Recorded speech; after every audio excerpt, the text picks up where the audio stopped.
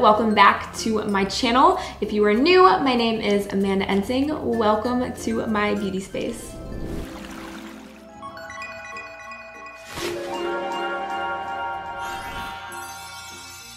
So in today's video, I'm gonna be showing you how to get sweat-proof makeup.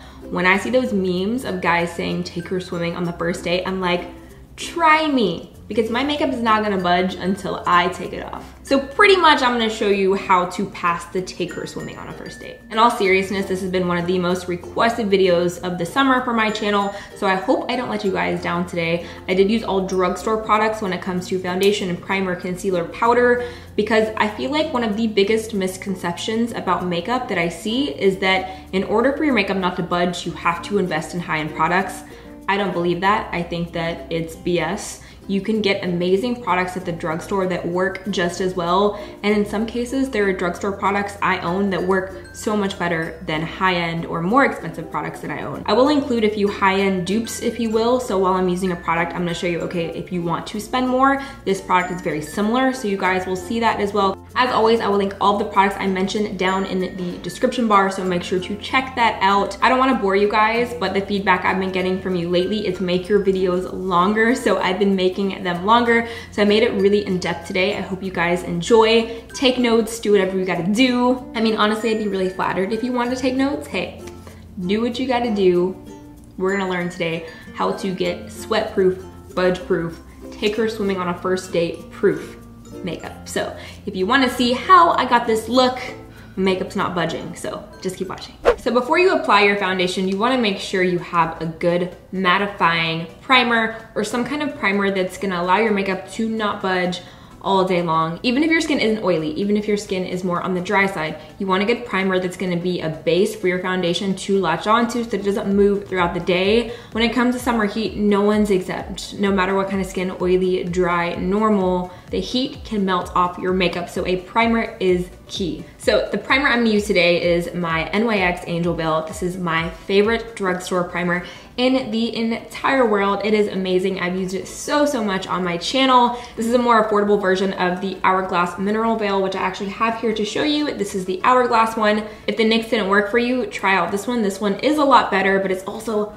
so much more expensive, and I find that this does the exact same job for an affordable price. So all I'm gonna do is shake up the bottle first, and then I'm going to apply this to the center of my face because that's where my makeup tends to fade and wear off. I do spread the excess outwards on my face, but the main part of my makeup that starts to sweat and melt off is this center part for me, so more of my T-zone. So I'm just gonna take about this much, warm it up between my hands,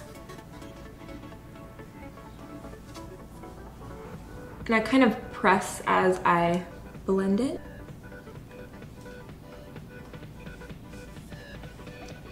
Now for foundation, this is one of the most asked questions I get on a daily basis is, what's a good foundation for oily skin, or what's a good foundation that will not move throughout the heat? Now, I'm gonna show you a drugstore one I'm gonna use in this tutorial, but I'm also gonna show you a high-end option because I know some people just don't like drugstore makeup, or some people want something more on the high-end side. So I'm gonna show you both just so I can cater to more people. But today I'm gonna be using the Maybelline Matte and Poreless Foundation. Love this so much. It's one of my favorite foundations ever. This foundation just melts into the skin and it makes your pores look non-existent. Like, your skin looks so even and beautiful. It doesn't get patchy, it doesn't get cakey. Also, there's no SPF, so if you're doing photography or wedding or anything with flash, it's not gonna give you that white ghost face. If you've ever had that happen to you, it's most likely because you're using a makeup product that has SPF in it. I'm using the shade 128 Warm Nude. My bottle is pretty used and abused because I use this a lot. Now, if you're more of a high-end foundation girl, Estee Lauder Double Wear is the best. I stand by this product. I've stood by it for years. You can literally wear this, and then the next day, if you sleep in it, it is still perfect. Don't ask me how I know that.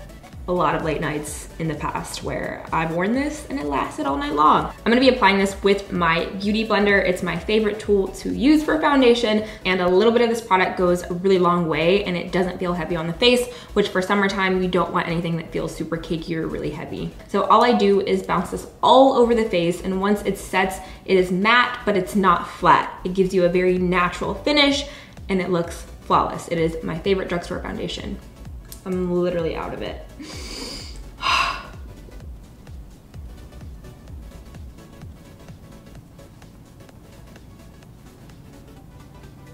On my forehead area, I use as minimal product as possible just because if you're wearing a hat, if your hair is down, when it's hot, anything to do with this area, I just don't want a whole lot of foundation, and I feel like I don't need a lot of coverage on that area. So I just use just a little bit on my forehead for color purposes because my face is always a lot lighter than my body, but I don't use a lot of product on my forehead. I use one thin layer of the foundation, and you can see without me even setting it, it looks so nice and so natural, yet flawless at the same time.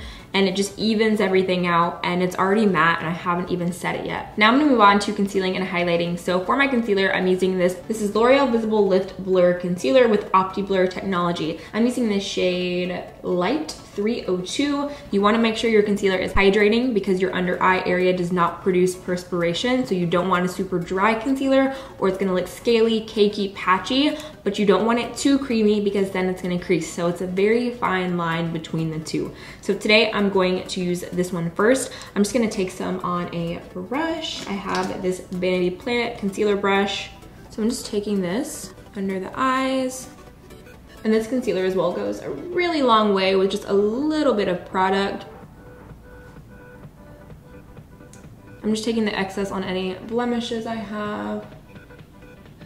When I know I'm gonna be out in the sun, I don't apply too much concealer right here because if you wear sunglasses, it's gonna sit there. The more product, the more it's going to cake. So I'm gonna go into my Beauty Blender again and blend everything out.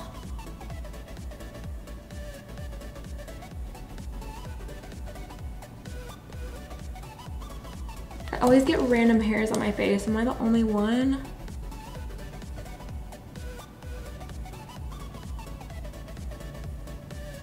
You can see without even setting this concealer, it does not crease and it looks so natural. I love it. My favorite setting powder in the entire world is no surprise. If you've watched my videos before, the Laura Mercier translucent setting powder is just the best, the best, the best, the best. If you don't mind spending a little bit more than Drugstore, I would say get this because it is phenomenal. However, I do have a Drugstore alternative and it's the Maybelline Fit Me powder.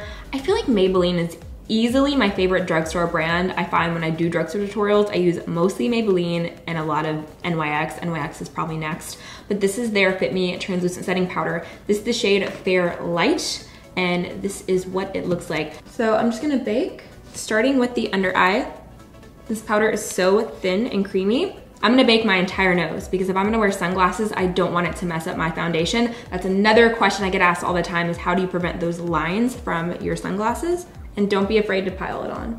Like we're baking all of this. This is where I get the most oily, so I'm like packing it on. I'm also gonna go below my contour and then anywhere else I get oily.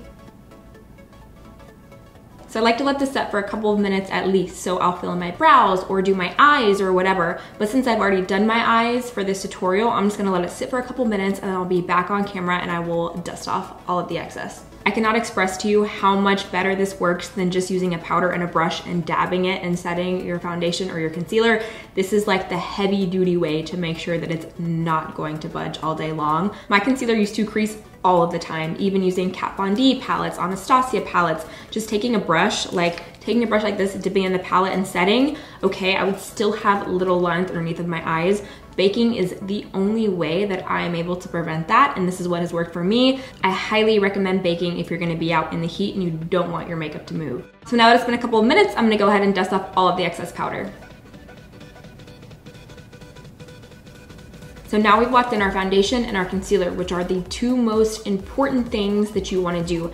Everything else doesn't matter quite as much now that we've done that. I'm gonna go ahead and bronze and highlight and blush. I'm gonna include that in the tutorial, but these are not drugstore products. You can use drugstore products, but I wanted to do drugstore products for mainly the base, everything you need to lock it in. These products don't matter so much because they're just powder products. So I'm gonna bronze with the Makeup Forever Pro Bronze Fusion. I'm using my Morphe M401, my favorite bronzing brush.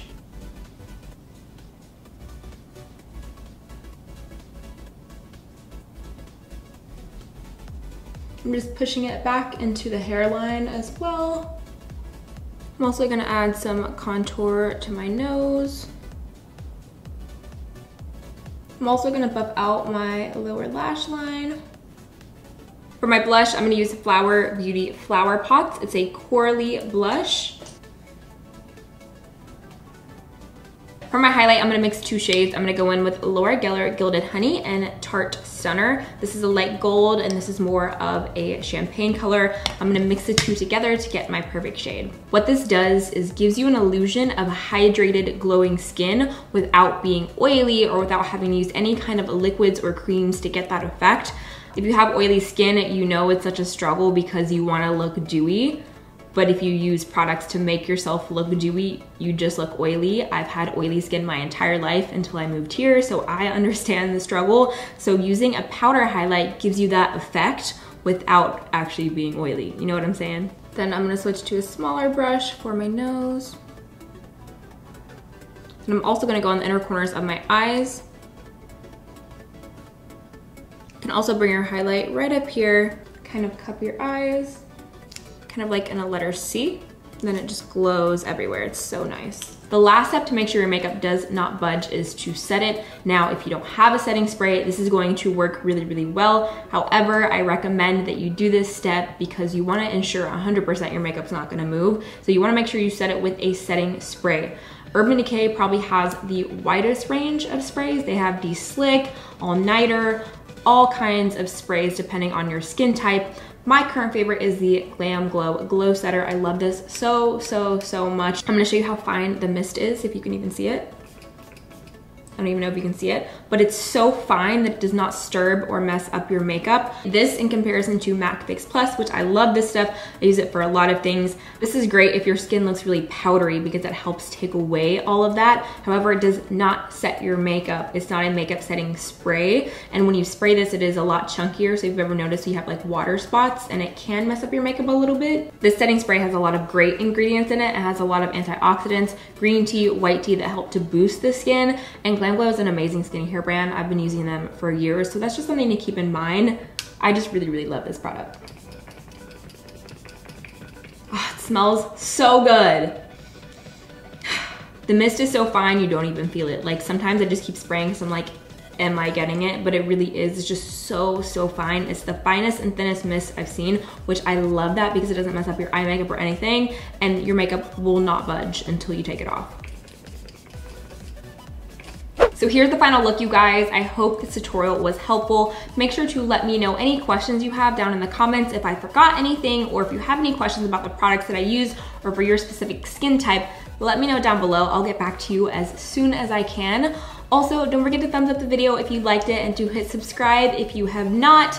Until my next tutorial, you guys can always follow me on my other social media platforms if you're not already. I have Snapchat, Twitter, Instagram, Facebook. I'm very active. I do giveaways, random food stuff. I do lifestyle. I do a lot of beauty, but also a lot of like random, me talking about random stuff with no makeup on, being real day to day. So come say hey and follow me if you are not. I hope you guys are having an amazing day wherever you are. Thank you for watching, and I will see you in my next video.